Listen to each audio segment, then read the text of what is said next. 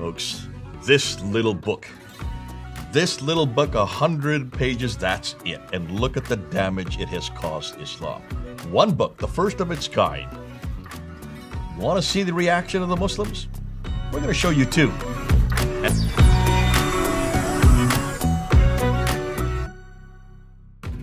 Let's turn our attention to Dr. Jay Smith, who is with me here in studio to address those refutations. Dr. Jay, welcome back. Yeah, well, Dan Brubaker certainly caused a maelstrom when he came out with his book in 2019, June of 2019.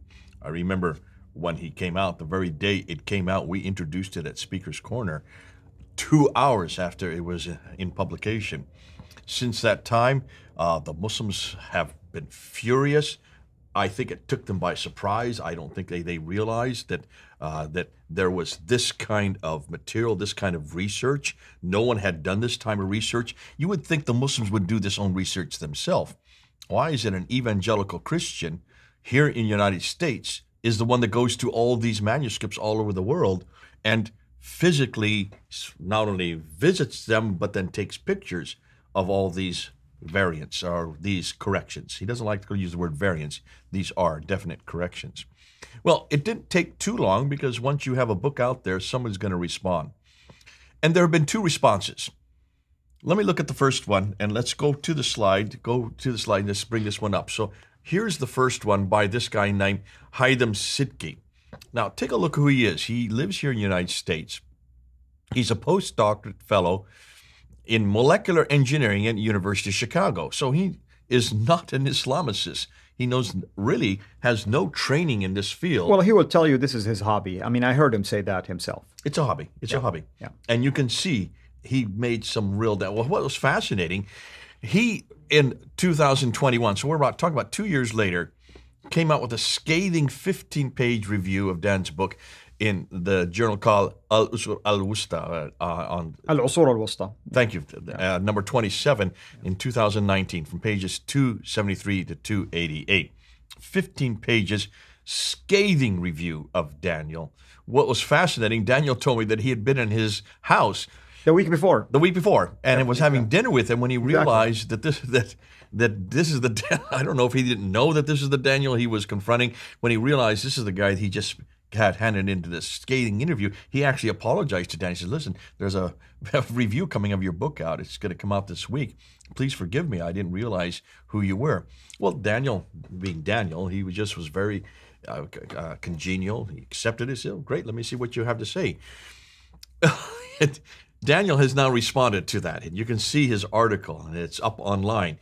And Daniel found out that what Siddiqui did, he said things that Daniel never said. He went way beyond what Daniel had said. Right. Over and over again. He kept on claiming, Daniel says this. And so Daniel wrote back, I never said this. I've never made this claim.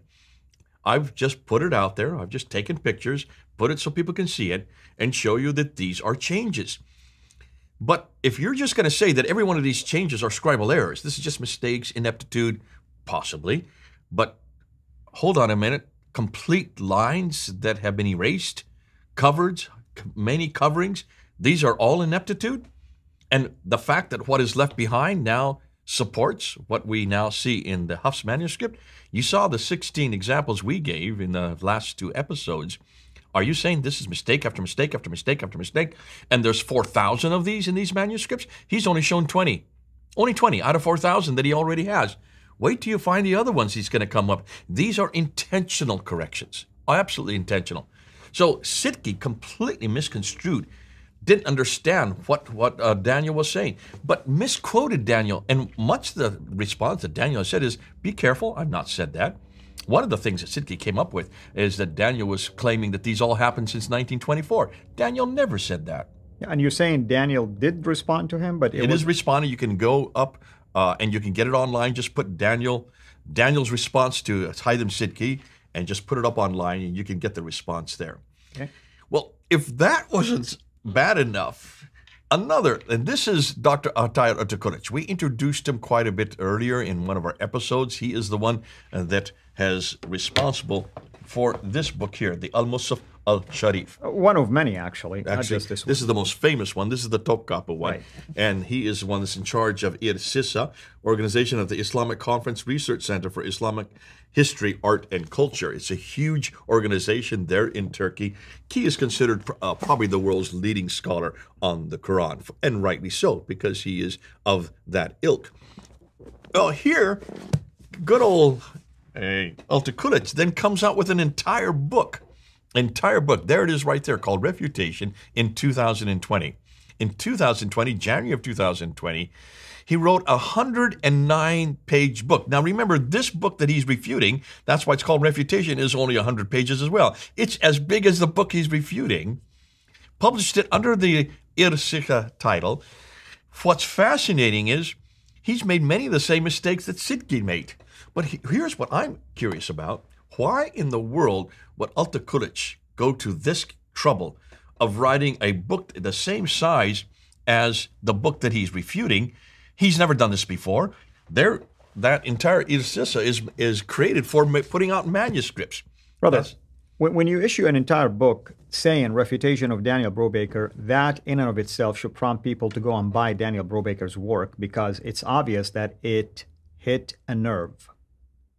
It hit a huge nerve. Exactly. And it's obvious to me also, after seeing how Yasir Qadhi responded to us in November of 2020, how he responded this ultra-crepidarian material, which had nothing to do with Daniel, how he responded to Daniel, how Altıkılıç is responding to Daniel, is that there have been thousands of Muslims have had these two scholars do that. They needed someone of stature. They needed two people of stature. They needed first Yasir Qadhi to come and whale into Dan Brubaker, making accusations about Dan Brubaker, which he's never said, because he's never talked about the Qur'an.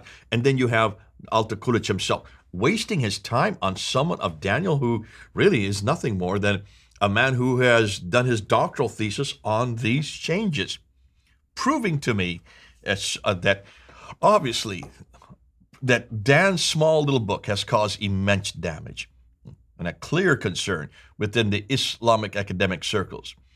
Yet, what's fascinating, these are only 20 examples. Dan has another 4,000 to go, and he's writing them as we speak. We've just been in contact with Dan, and he has come up and he said, many of us are waiting for Dan to actually respond to Refutation. He's all about ready to publish it. So it's about ready to go out there. But he's going to continue. He's got his whole career ahead of him. He's got his whole life ahead of him. He's quite young yet. He has an enormous amount of material yet. And he's going to go through every one of these 4,000, not just these 20. These are just the first 20. This is kind of whetting their appetite or whetting our appetite. Does that mean we're going to see Refutation Part 2 and Part 3 and Part 4? Part 4, Part 5, 6, I'll say. So we're probably going to see Altıkılıç having to write all kinds of refutations. It's going to be, in his case, it's going to have to, but he's going to have to do a better job than what he did in this book. But all of these are not very difficult. It seemed like, forgive me to say this, and I'm sure I understand where they're coming from and why they have to rush into doing this. And that's the phrase here. Seemed like they rushed into doing it without taking time at least to analyze the issues. Is that a fair statement? I would suggest that they tried their best. I think this is someone that's caught in, they're caught in the corner. You've got to have some type of response. I don't know how they can refute these. I can see this is an awful lot of yelling and screaming and hollering, getting of someone like Sidki, who does not have the credentials to do what he has done. Altıkılıç, who does have the credentials, if he could come out with a better response. Where is it? Because Refutation is not that response. He's not dealing with all the wholesale changes. And if he's having this much problem with the first 20, well, we've got another 3,980 to go. Right. So he's going to have an enormous problem. And Daniel hasn't even come to conclusions on those yet. Those are all going to come out. But, bless Daniel. He's got his work, his whole life career cut out for him because he's going to be the man of changes. And this is just going to be a thorn in the side for Al-Taqurich. It's going to be a thorn in the side for the Sidkis of this world. It's going to be a thorn in the side for the Yasir Qadis of this world, and also for any Muslim that continues to make this claim that the Quran has never been changed. If you're going to continue to make this claim, the Quran has never changed, not one word, not one letter, you're going to have to deal with Dan Brubaker. You're going to have to deal with Hatun Tash. You're going to have to deal with us. Right. What are we talking about next? Now we're going to change, and we're going to know, looking internally at the Quran, what about the historical problems? There's an enormous amount of historical anachronisms. We're going to show you some of them. As it relates to the Quran. As in the Quran. Yes. Looking at the Quran, we're going to look and see these historical anachronisms within the Quran itself. Wonderful. Thank you so much. Thank you, everyone. Hopefully you can join us next time. God bless. Thank you for watching this video. Be sure to like and subscribe to our channel, Sira International, and click on the bell so that you receive notifications whenever we publish a new video or go live. I would also like to appeal to you to consider becoming a Patreon patron by clicking the link right below. By doing so, you can give towards the production of these videos. There are also other options for you where you can give to our channel. I thank you from the bottom of my heart.